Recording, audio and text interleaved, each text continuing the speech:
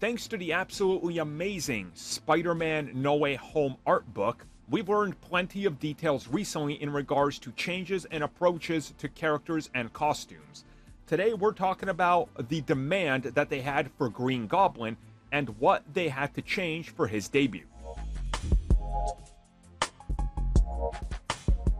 So of course the Green Goblin from Spider-Man 1 has for decades at this point, literally 2 decades, been called a Power Ranger, and you can see why exactly they called him that, and how this suit doesn't necessarily fit the MCU if it was just to be brought over one-to-one and permanently be in there. But through the multiverse, it made a little bit more sense, and that's exactly what the book reveals. They reveal that Marvel Studios, when they learned, hey, we can have this suit, we can bring back the actor that played him, we can have everything,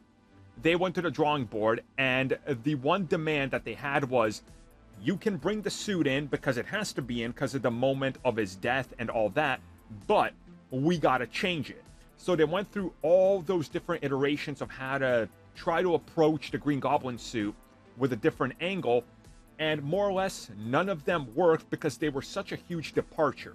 So the idea that they settled on was, let's just take the Goblin and retrofit it with a couple of things to make it look like it could fit in the MCU, but still keep the essence of it. And that's what they went for, and that's what we get by the end of the film.